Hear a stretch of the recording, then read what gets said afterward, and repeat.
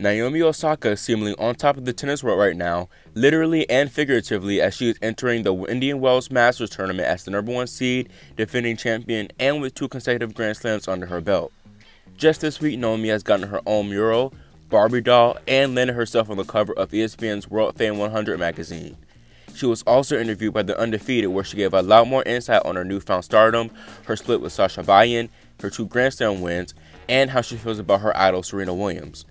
The interview was nothing out of the ordinary for the most part until a reporter asked her about this infamous Herald Sun cartoon that understandably sparked a lot of controversy.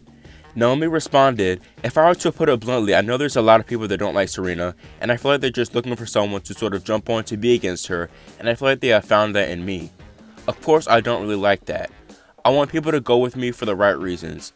If I'm being blunt, I feel like that's happened a lot, like after the US Open. I love Serena," Osaka says. "Growing up, I really loved watching her matches, and honestly, I wouldn't be where I am without her. That's a fact. She opened so many doors for tennis, and especially for people of color.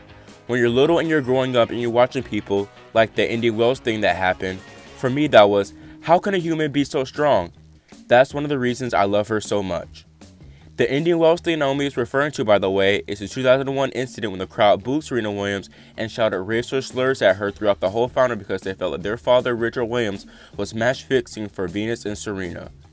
This caused Serena to boycott the tournament for 14 years in a row until she decided to come back in 2015.